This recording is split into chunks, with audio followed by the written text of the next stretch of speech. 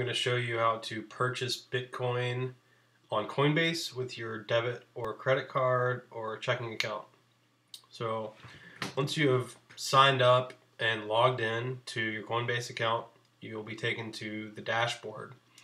Basically gives you a brief overview of current Bitcoin price in US dollar, your recent activity box if you've bought, sold, or sent Bitcoin, and your portfolio, which is your combined balance of the three cryptocurrency wallets that are hosted on Coinbase. So to get started buying Bitcoin, you're going to go to the Buy Sell tab. And if it's your first time here, you will have to add a payment method.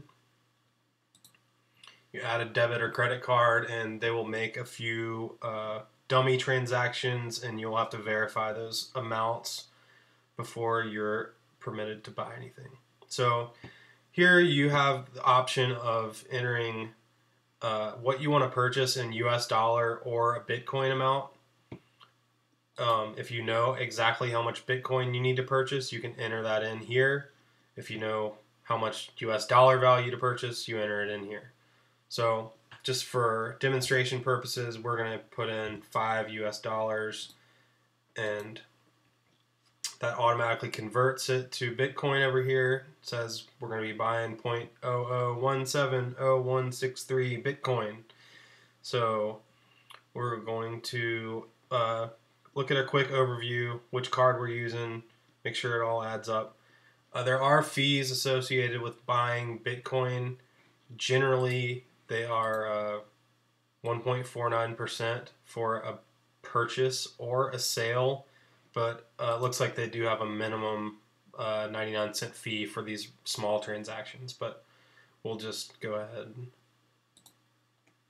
make a purchase. So another overview and confirm our buy. It says our purchase was successful and our Bitcoin will be available in our Bitcoin wallet instantly. So back to the dashboard, we see that our balance just changed. It went up about $5. So now it's available for us to do what we want to do with it. If you are going to send Bitcoin to someone else, you will go to the Send Request tab. The person you are sending the Bitcoin to will give you a unique Bitcoin wallet address for you to enter right here. For demonstration purposes, I'm going to just send it to myself in a different address. Probably a good idea to verify the first 4 to 6 characters and the last 4 to 6 characters in the Bitcoin address with the original address you were given.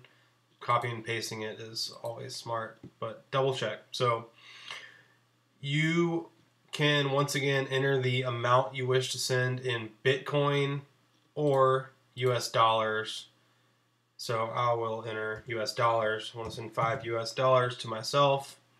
To my other Bitcoin wallet, you have the option to leave a message here if you want.